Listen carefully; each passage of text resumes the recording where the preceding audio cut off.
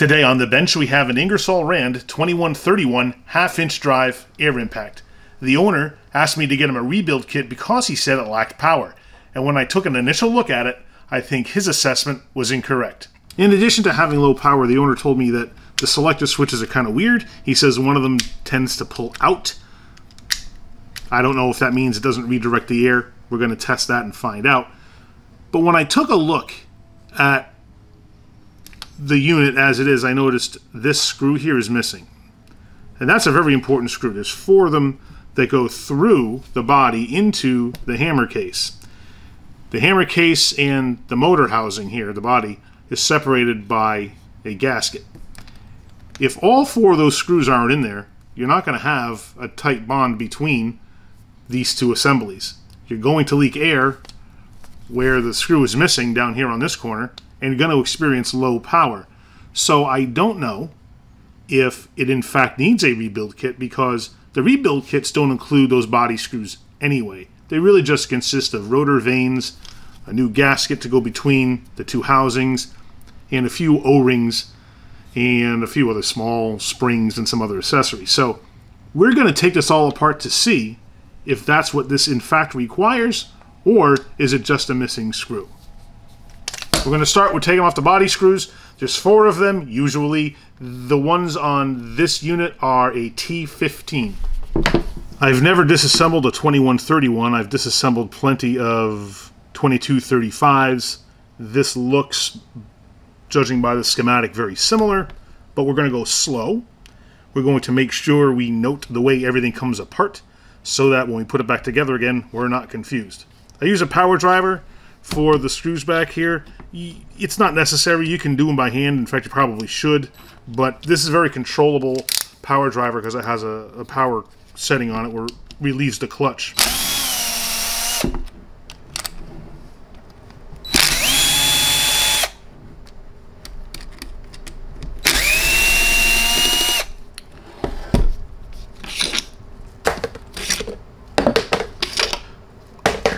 Once you remove the 4 screws, the hammer housing and the rotor housing are going to separate. Note that gasket that's in there. When you pull this apart, keep the unit on a horizontal surface like your workbench, because if you tip it and hold it on end like this or like that, and you pull this apart, the rotor assembly is going to fall out or the hammer assembly is going to fall out. So keep it horizontal like this and gently pull the 2 different sections apart. And the hammer housing here just pulls off of its mating surface with the rotor housing. It's easiest if, for now, you just keep it in the hammer housing. And here's your gasket. And so far, this looks exactly like a 2235. So I'm going to take all my parts as they come apart, and I just put them in a box here off to the side. The rotor housing just drops out of the body, and it has a selector switch on the back as well as a plate here. The plate just pulls off and reveals the rotor. The rotor has a spline drive on it, and you can see the vanes in the rotor, and that's what drives this when the air gets cycled through the rotor housing and spins the motor. In the front of the plate here is a sealed bearing that usually doesn't come out without doing some work. We're going to leave it in there. If it pops out, we'll clean it independently, but in the meantime we can at least check its function, because these bearings are included in a rebuild kit, but they're sealed, and unless they're worn out, they don't need to be replaced. This one looks like it's in very good condition. It's nice and smooth. It doesn't make any funny sounds. Next is to pull the selector switch off the back. That just pops off. Sometimes it's easier to use a pair of pliers, like I have to do. Just grab it and pull. And there's another bearing in back here. And the rotor is held in the assembly with a snap ring, so you'll need a pair of external snap ring pliers to pull that off. These are the Lang snap ring pliers. You can adjust these to be either internal or external.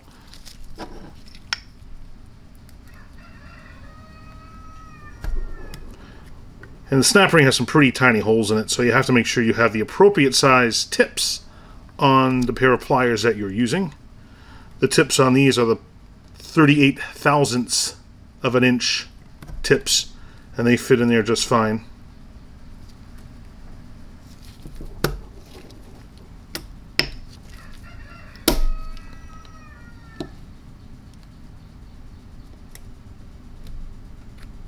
And carefully lift that out. Once the snap ring's out, the rotor just falls out of its housing. And then the vanes that are in the rotor will also fall out easily.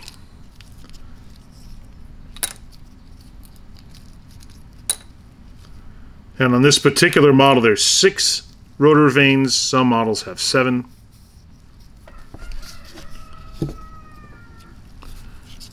Next, we pull the selectors out. They're held in with little tabs that face the center line there. To pull those out, the easiest thing to do is just take a pocket screwdriver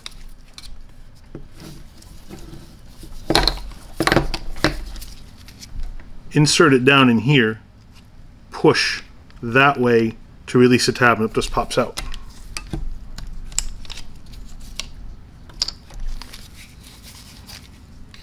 And then to pop the other one up, you have to reach in there and push on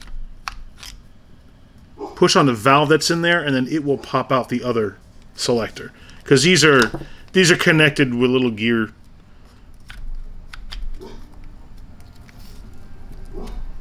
So same thing there, just put your pocket screwdriver in, press in, and that'll fall out. And that will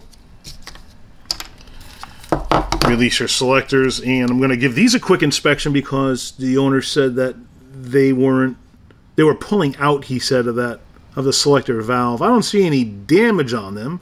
It seems like the plastic is intact. I'm leaving all this stuff out for now because I want to go over this stuff with you specifically because this is very interesting to me from the stuff I'm seeing already. Next, we're going to remove the throttle body, and that's this whole assembly that goes up into the handle here.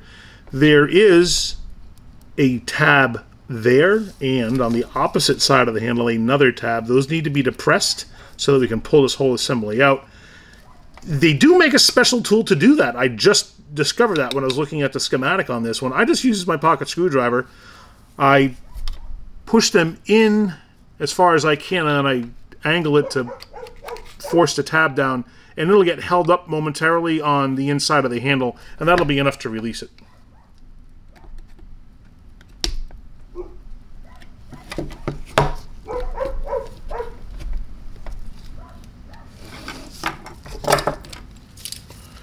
And you need something to give it a good, to get a good hold on the rest of it to pull it out. And sometimes I don't push the tab down as far as I need, and it snaps back into place and locks it again.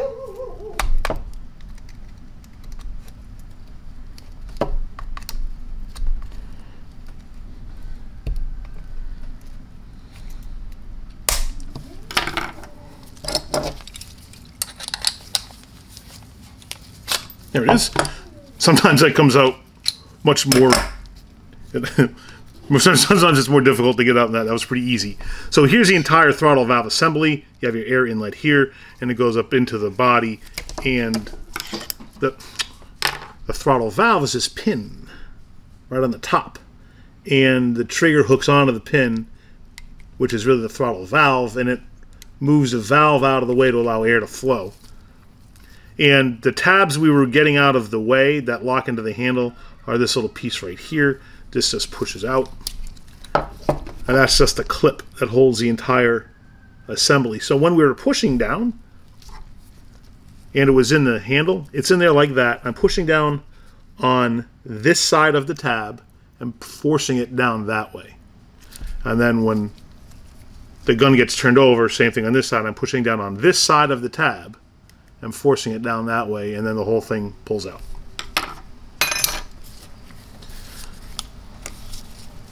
In here is the valve A little difficult to see because it's in shadow, but there's the valve right there that the selectors on the back turn, and that dictates which side of the rotor the air flows to determine its direction. That just pushes... Oh, the trigger's in the way.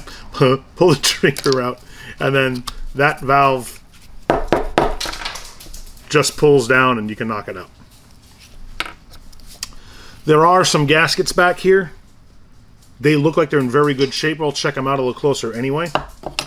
And that's it for the body.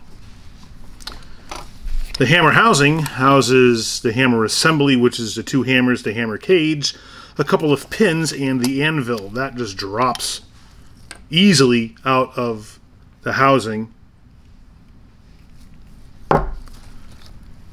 And this comes apart very simply. Just pull the anvil out of the assembly. You have to twist it and turn it. Those two pins, if you just hold this thing upright, the two pins should easily drop out. Sometimes I need a little help if there's lubricant on there. So we'll just push them out from the top using a pocket screwdriver. That comes out and that comes out. And then turn the cage onto its side, pull it up, and there are the two hammers. Alright, let's go over everything that I've seen in disassembling this. We'll see if we can correctly figure out what's wrong, and then we'll clean it entirely, order some parts, wait for those to come in, and go from there. First thing I notice is everything looks to be like it's in good shape. Nothing is broken. Nothing looks worn. The inside of the rotor housing looks good. The outside looks fine. For the age, I would expect it to see a little more beat up, but it looks like it's in pretty good shape.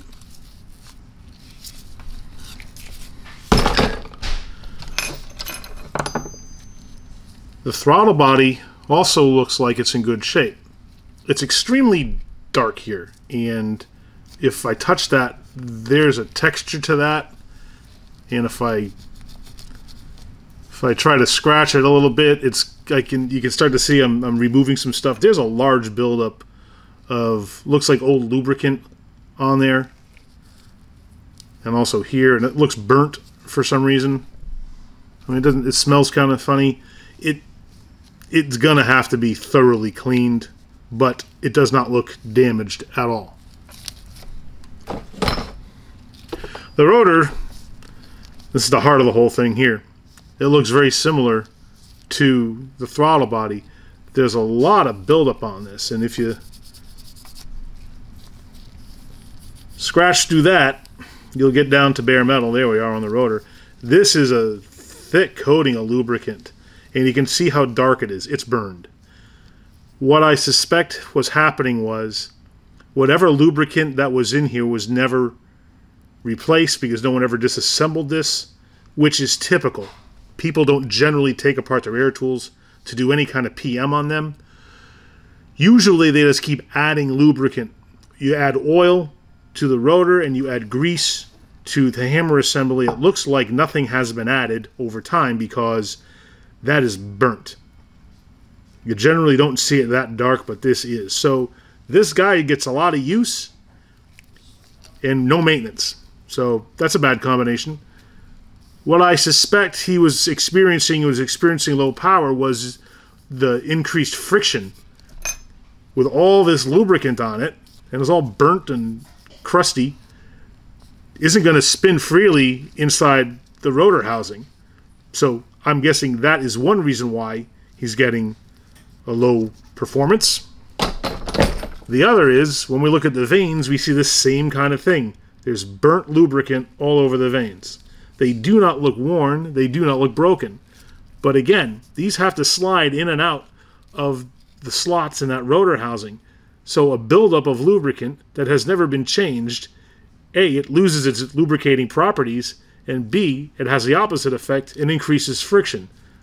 So these are going to have to be cleaned too, because if you scratch through the crap that's on there, you can start to see the original color beneath. I'm going to sound like a broken record when I say the same thing about the hammer assembly. Old lubricant. It's burned. It's very thin what remains. There's no useful lubricant on here. And you can see on the outside of the hammer cage, if you scratch through that, same kind of thing. You can see the original metal underneath, but there's a heavy buildup of old lubricant which no longer does what it's supposed to do, and you can feel a grittiness to it. There is a Zerk in the hammer housings on these. What some people do who care enough to actually lubricate these is they'll get a grease gun and they'll squirt some grease in there from time to time. That's terrific. It adds new lubrication, just like you need.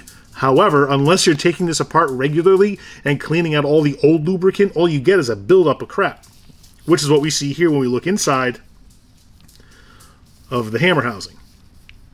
Might be tough to see because it's in shadow, but down along here you can see there's a heavy buildup of old grease that has lost all its lubricity, and it's just tar right now.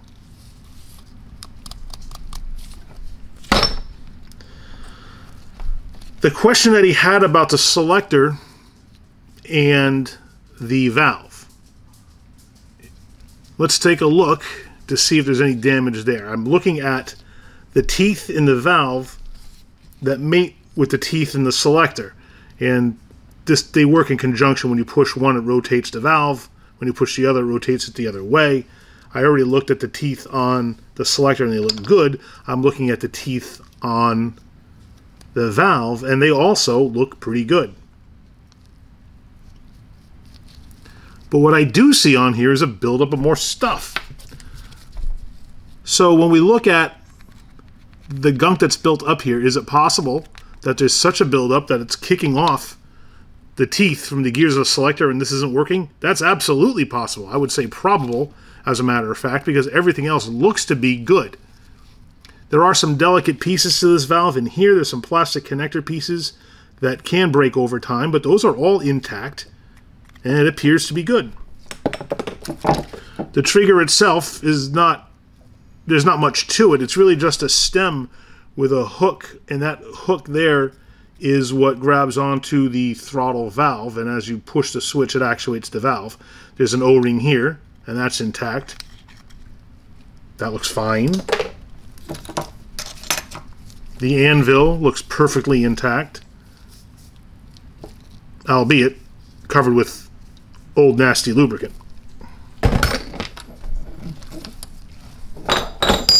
The two hammers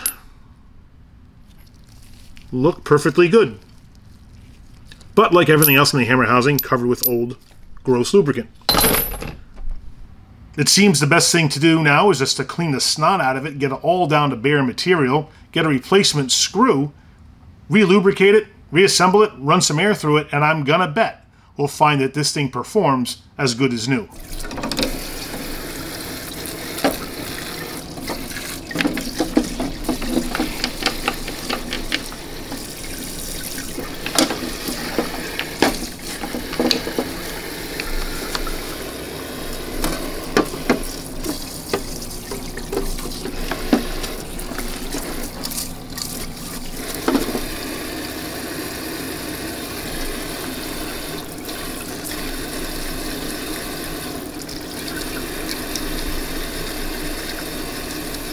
Thoroughly cleaning these tools is critical because doing so allows you to uncover any hidden damage.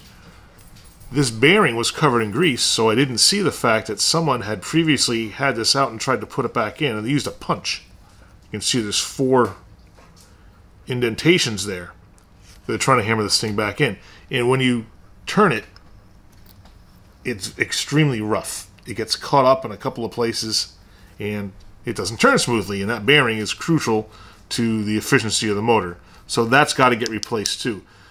The challenge that I have is getting the thing out because it's flush in there and there's nothing to grab onto. You can see that there's a gap. Well, I don't know if it's a gap so much right there. Oh, it's so hard to see.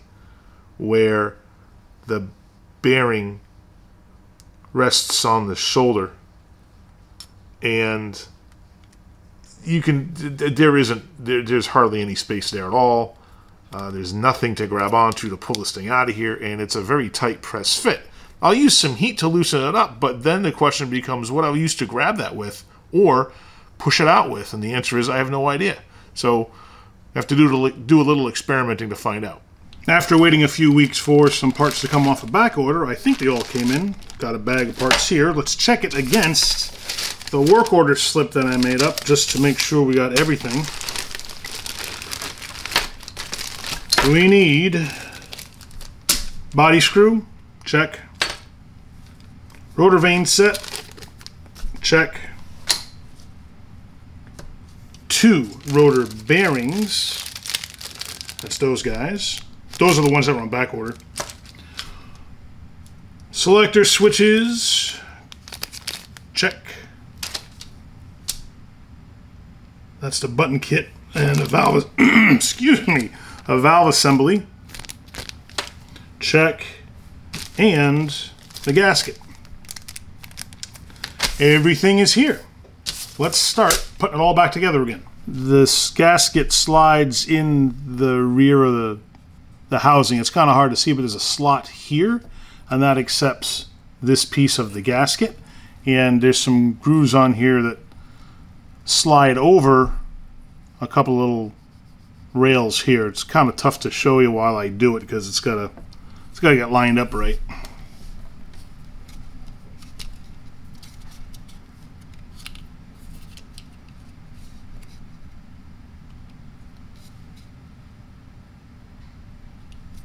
But once it's lined up, it slides right in.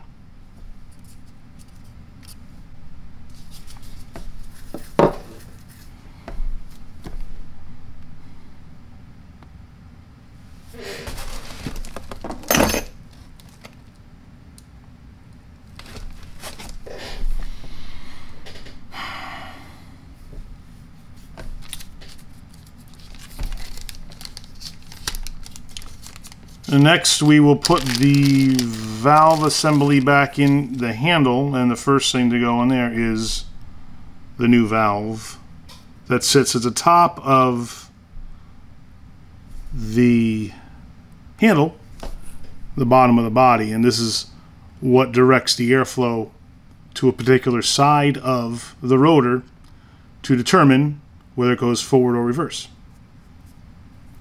And as we do this, we're going to lubricate the O-ring, so I'm going to be putting some grease on these as we go. This half moon shape goes toward the front of the body, so it'll go in on this orientation, and we have to insert it up through the handle.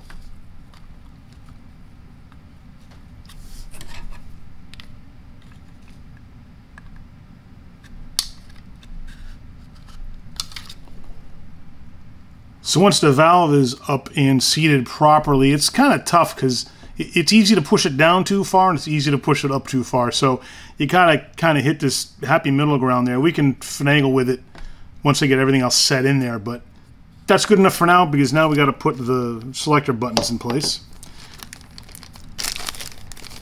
With the valve seated properly, the buttons just press in, and these can only go one way.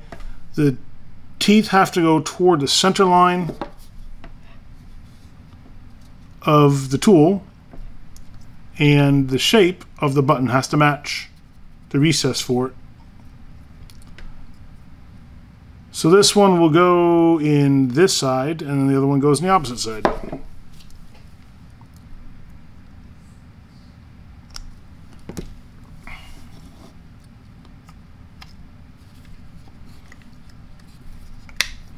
And they should just press in nice, and then when you press them, they'll engage the teeth on the valve, and when they do, you can see it turns it like it should, and then we just press on the other side.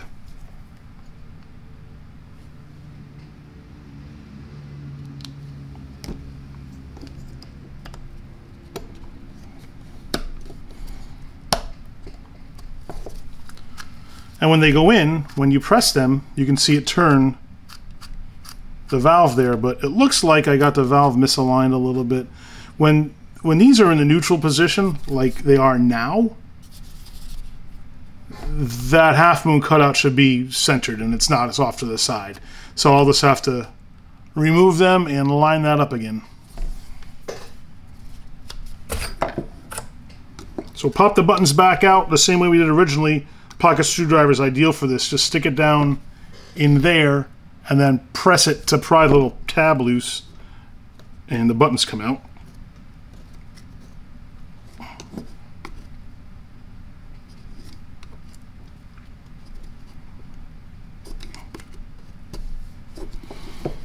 In theory.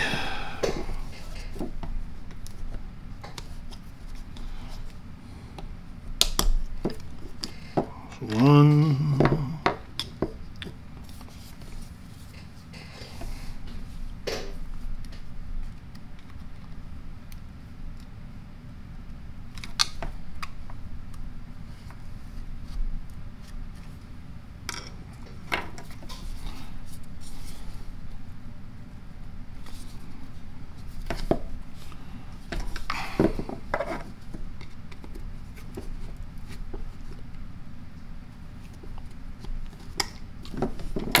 Alright, now that those are both out, we got to align this valve better.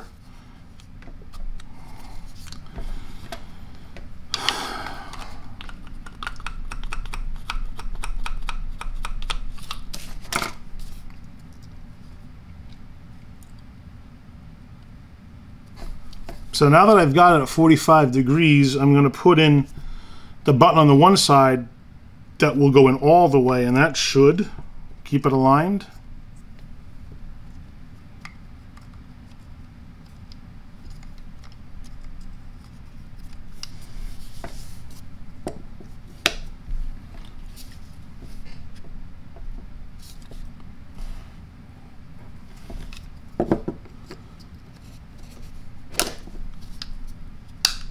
That's more like it. Now you can see how it goes to 45 degrees on either side of center. And the buttons pop out all the way. Forgive the dog. She hears fleas farting a mile away and she's got to bark at it.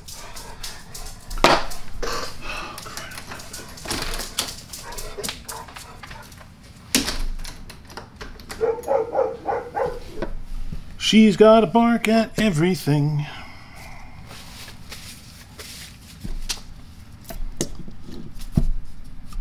So now we'll put the valve assembly and the throttle valve assembly back in.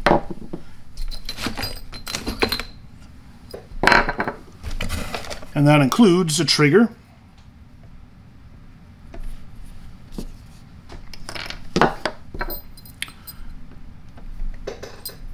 And the way this goes in is there's no left or right. It's just this goes in toward the body, and this sticks out of the bottom of the handle.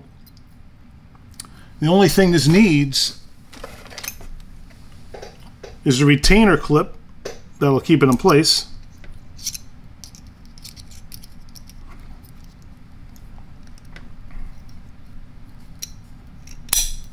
Just snaps on. Put a little grease on the trigger.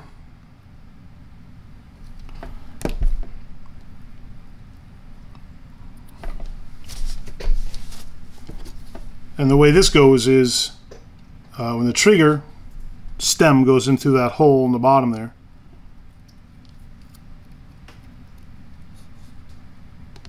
like that, and then there's a little hook on the back end of the trigger. That's going to catch the stem on the throttle valve. See how that's going to go? So when you push the trigger in, it's going to actuate the valve like that. And you can put the trigger in first and insert this up and through, but I think you can also put this in and then just push the trigger in, and it should press past the throttle valve. I've never done it that way. I've always put the trigger in first and just fed this up and through. It's always worked pretty well for me.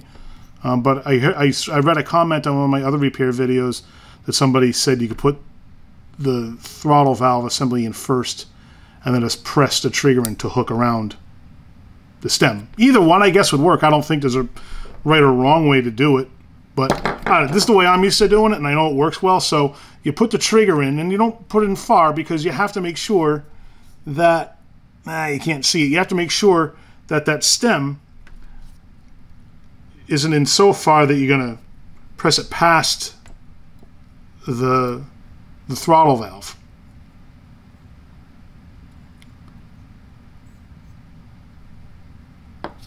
And I'll put a little bit of lube on the O-ring here.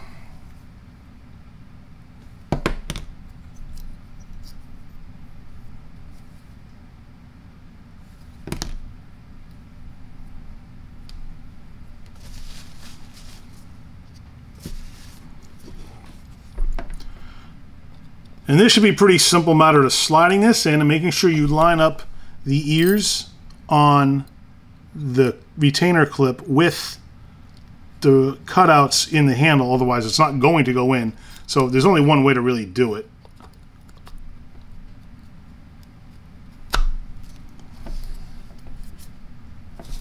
That just slides up and it should just lock into place. Now if I did it right, this trigger is going to press it and spring back, and I can't pull it out.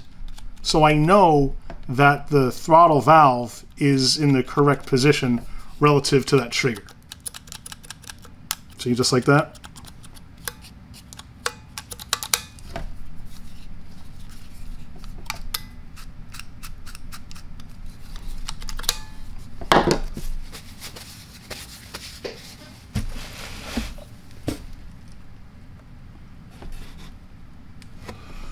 Next, we'll put the rotor assembly together.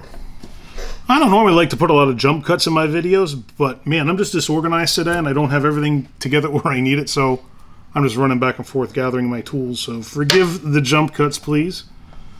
Both of the rotor bearings are the same. One is for the front, one is for the back, so it doesn't matter which one you use where.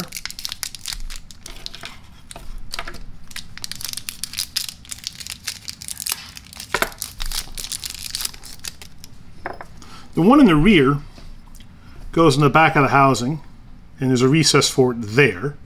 And you have to be very careful because these are press fit. So it's not going to slide in real smooth.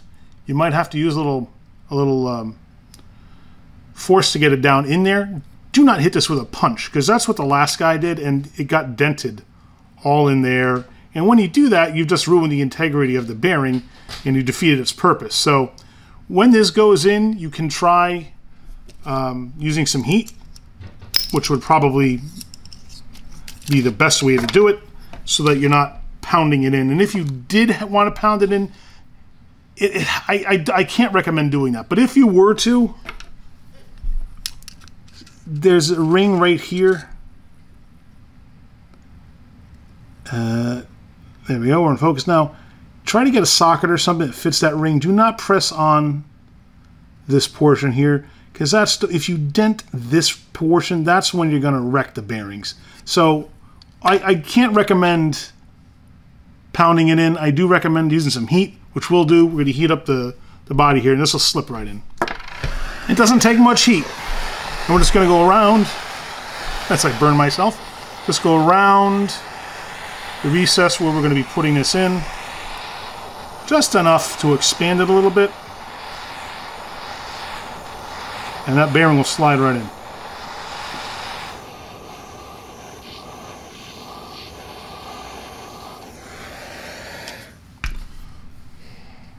Now it's going to be hot, so I don't want to touch it, but this will slip right in there.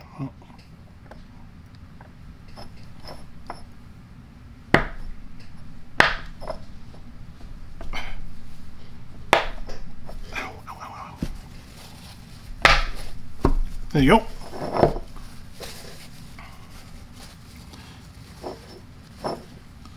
And it has to go flush, so make sure that when you do that, the outer surface of the bearing sits flush with the motor housing. Now we take the rotor, and this is the front with the spline drive. This is the rear that has the groove for the snap ring that retains it. So this is going to be dropped in with this portion going toward the rear of the housing, like that. Can I touch it yet?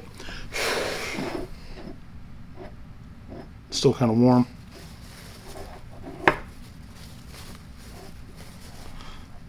Because we have to put a snap ring on the back there that sets into that recess around the spindle on the rotor.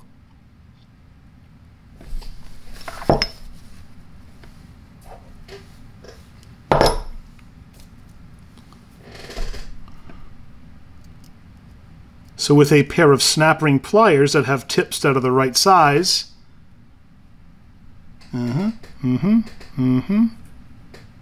focus, we spread the snap ring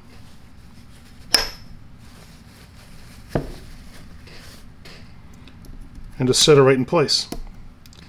Always make sure when you put a snap ring in that you press on it to make sure it has seated properly in the slot, because you don't want to be kind of sure that it's in the right place. You got to be absolutely sure, because once everything else goes back together again, if that snap ring isn't seated right, it's going to pop out later on down the line, and you have to disassemble everything just to get it back together again. So an ounce of prevention here is worth a pound of cure. So just make sure that you can manipulate that snap ring, that it slides around and doesn't pop out.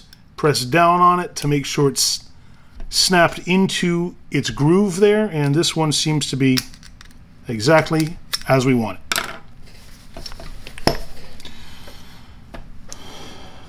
Next, we take the selector switch. This is a speed control switch. This tab here is going to go into this slot on the top. See, there's 3 slots. It's going to go in the center widest one, and there's an opening on here, so we're going to use a little bit of grease.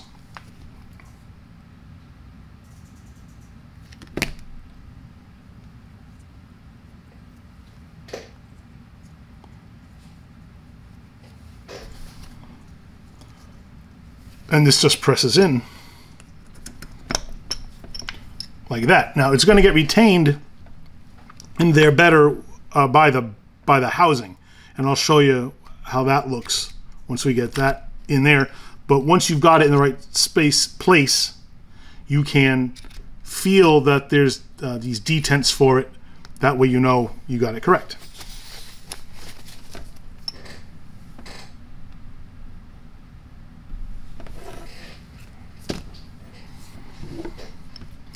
Now we insert the rotor housing into the body, and the speed switch is going to go toward the rear.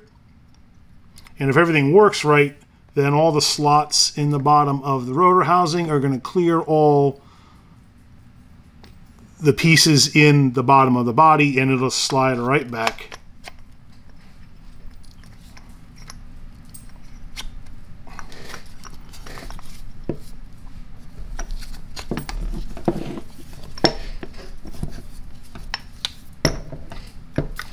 And you can tell it's back far enough when the speed switch is flush with the outer surface of the body. Make sure it's back far enough. You got to give it an extra oomph sometimes just to make sure it's back there, because sometimes it gets held up a little bit. But that feels like it's back as far as it's going to go. And what's really going to tell is once we get further along in the assembly, if this spindle is sticking too far out, nothing else will work. So you know that your rotor housing didn't go back far enough. But right now this seems like it's fine. Next, the vanes have to go in the rotor.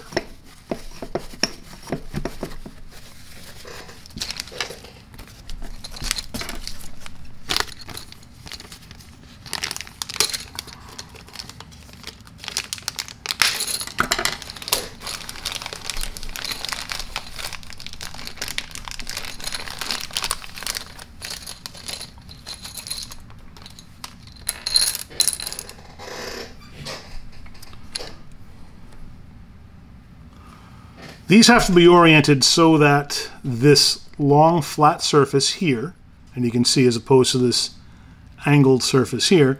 The long flat surface is going to go against the inside of the housing here.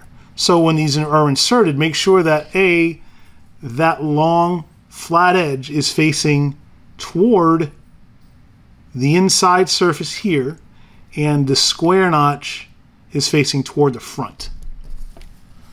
Now before we do that, a little bit of oil is going to go a long way. I just like to put one drop in each of the vane slots. You want to make sure that there's enough lubrication that the vanes slide easily in and out of their respective slots, but not so much that you build up surface tension and these don't slide out. So these just insert. I did it upside down. That's awesome, because that's how I roll. Okay, remember what I told you? Don't do what I just did. Long surface toward the inside. Square notch toward the front. It's not difficult.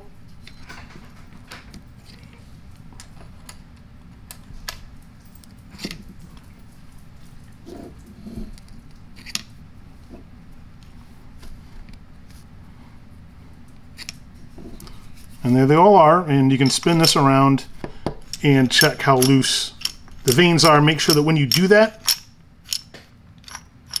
you can hear and see them slide out of their slots toward the inner surface here, and that's exactly what you want. Perfect.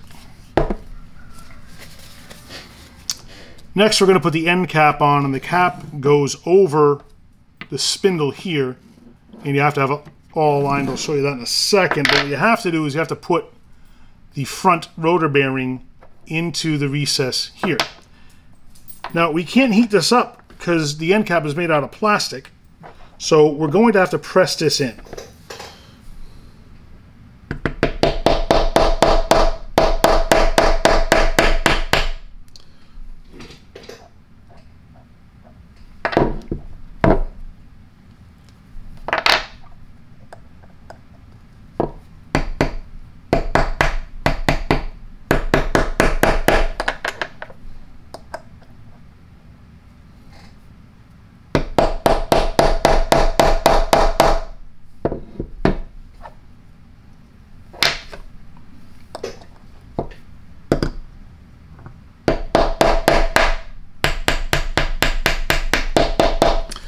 Even though I recommend not doing it that way, sometimes it is the best way to do it. You just have to be really careful. I use an 11mm socket, and that fit over that inner ring perfectly. So you have to be very, very careful. I don't have a press. Would have made it much easier if I did. But tapping it in gently, and check it frequently because it's going to be a little cockeyed in there. So you might have to put more pressure on one side until you even it out, and then more on the other until you work it in there. Ideally, you want to press it in all at once, but that's not necessarily the most practical thing given the limitations of the design. So just be careful and check it to make sure that it works right. It does. I didn't screw it up. All right, so now this goes over our rotor spindle. Make sure when you put the cap back on that these half circles here line up with the slots here for the body screws. Two of these are closer than the others, so just make sure that you get it correct and drop that on and just check those holes to make sure they line up. I got this one wrong. All right, so pop it back off and do it again.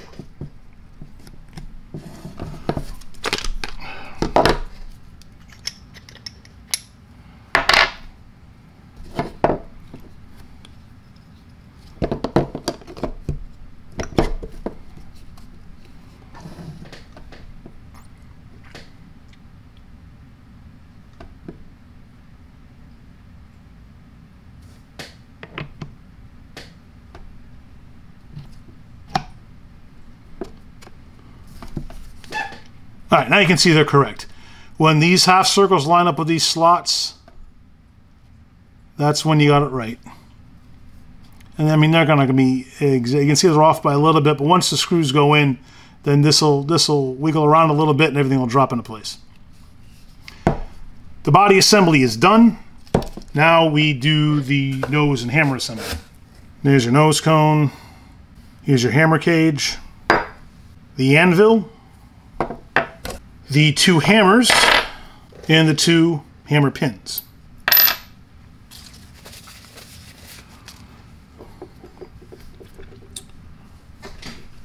Make sure when you lubricate this, you put grease on the anvil where the dogs are. This is a dog. This is another dog. And that's what the hammers strike against to impact on the anvil and turn the anvil. So put plenty of grease on there. When someone is using this, there's a grease zerk on the cone to lubricate the inside of this, so put some grease on the inside surface as well as the hammers and the nose piece. So the first thing to do is put the hammers in the hammer cage, and they have to be oriented a certain way. If you look at the cutout there, it looks like a little ghost with his hands up in the air. One ghost goes with his hands up, and the other ghost goes the other way with his hands down. And these guys stack on top of each other. And then they go in the cage that way. So through the opening of the cage, just slide in the hammers. One facing one way, the other facing the other. And there's slots on the side. They're going to line up with the pins. Just drop the pins in. One usually goes in pretty smooth, and then the other you have to mess around a little bit. And then that pin drops in. Now make sure that once the pins are in, if you pick this up this way, then the pins are just going to fall out underneath. So turn this sideways so that it doesn't fall apart. Now we're going to grease the anvil where the dogs are.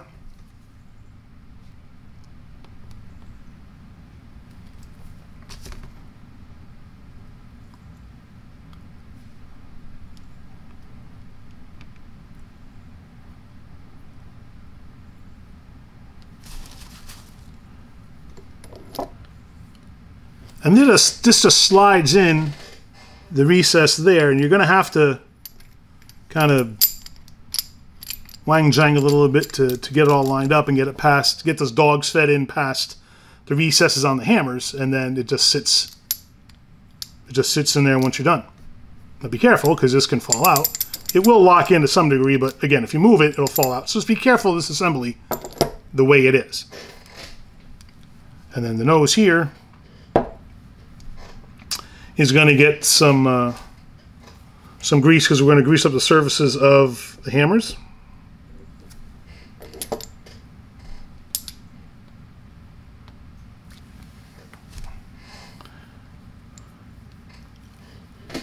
And this whole assembly just inserts like that. Now again, make sure you don't turn this that way, because everything's going to fall out. So we're going to keep that on its side.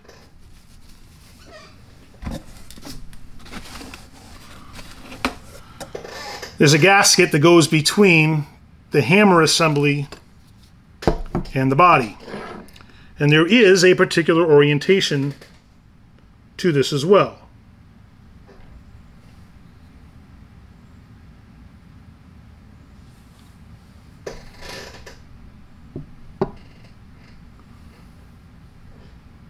Am I lying to you about that? There used to, well, I know on some models there is, apparently not on this one. This is probably an old enough model that they changed the design. So on some models, there's a little tab on the gasket here, and there is a recess on the other models somewhere on this housing to show you how to orientate it properly, but that's not the case with this. If you can see, there's no little recess on the inside of this to accept that tab. Okay, that's a new one on me, so. The only thing to be sure of then is that, like with the end cap, these half-circled holes line up with the screw holes. And there's a flat surface and then there's a contoured surface. Make sure the flat surface goes against the inside of the hammer housing.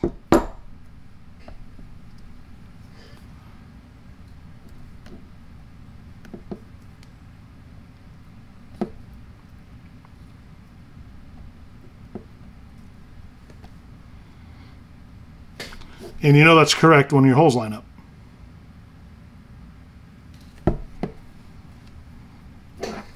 Very carefully make these two pieces together.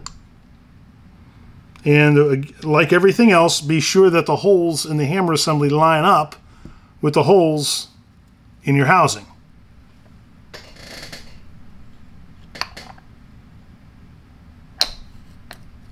And there it goes.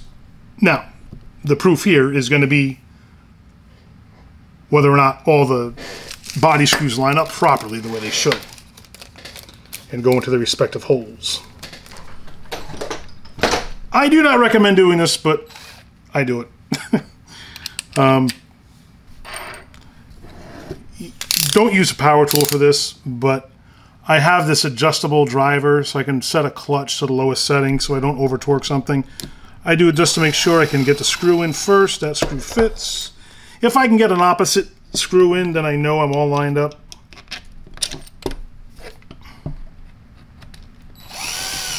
Okay, and that fits too. So I'm going to take these back out.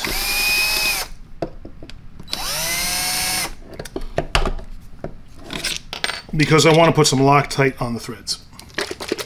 Blue Loctite, do not use any other color because we don't want this to be permanent.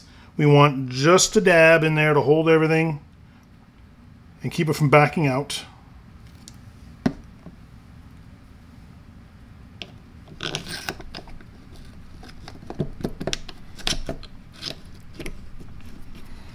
And when you put these in, there's a method for tightening them that I want you to take note of. Notice how I did not tighten that. There's still a gap in the front here that is not drawn tight. I do not want that yet.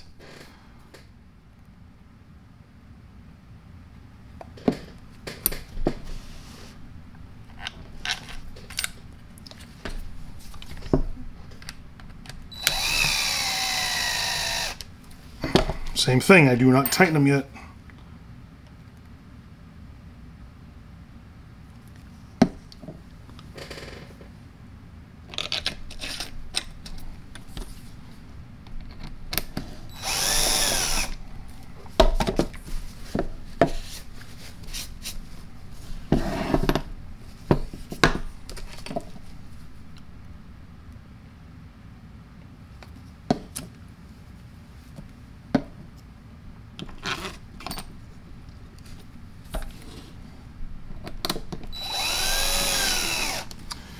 Okay, now that the screws are in, now I'm going to start my tightening sequence, and the reason this is important is because of this red gasket here. Anytime you're mating two surfaces that have a gasket between them, you want to make sure that you tighten them as evenly as possible so that you don't go in crooked and then pinch the gasket and then maybe have a gap in the other side. So anytime you're mating two surfaces of anything that have a gasket, whether it's an air tool or anything else, go very carefully when you tighten. I set my driver on the lowest setting so that I don't over torque it. And I go until it's tight. And then I go diagonally opposite. I don't go in like a round robin sequence because this is going to pull it more evenly.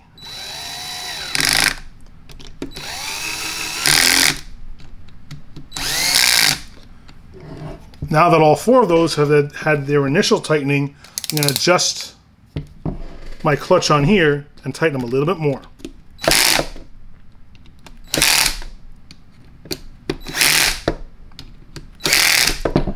Now they've had a second one, we go a little bit more.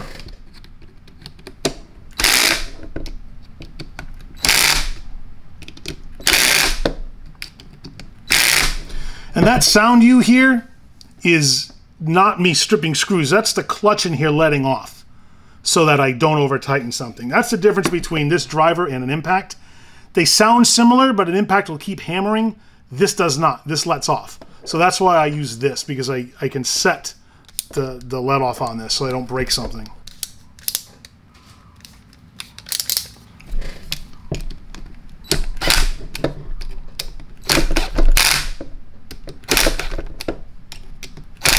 All right, now we're all back together again. Let's go to the garage, hook this up to the compressor, and give it a test. Street light people living just to find emotion, shadows searching in the night. All right, let's hook this guy up and see if it works. Pretty confident. Seems pretty good. That's reverse. This is forward. I'd say it's a success. So we'll package this up, write up the work order for the customer, and we're going to deliver it on Tuesday. Well, relative to when this video airs, I don't know. But by the time you see this, you will have long since had this. And I like it when they're this easy to take apart and put back together again. No surprises. Everything was pretty smooth. It was easy to tell what the original problem was, which makes it very easy to fix. And I like those because I get confused easily on this stuff. And I like it when a plan comes together. So do me a favor, keep watching the channel, because we've got a ton of different and new kinds of videos coming out, including some more live streams. We're going to tackle some very interesting topics, including tools made in the USA and what US-based manufacturing is like. Also, we're going to have lots of tools in the haul segments, as well as more air tool repair videos. So do me a favor and click down here now to subscribe so that you don't miss any of it. Thank you so much for watching. And remember, use a tool. Don't be one.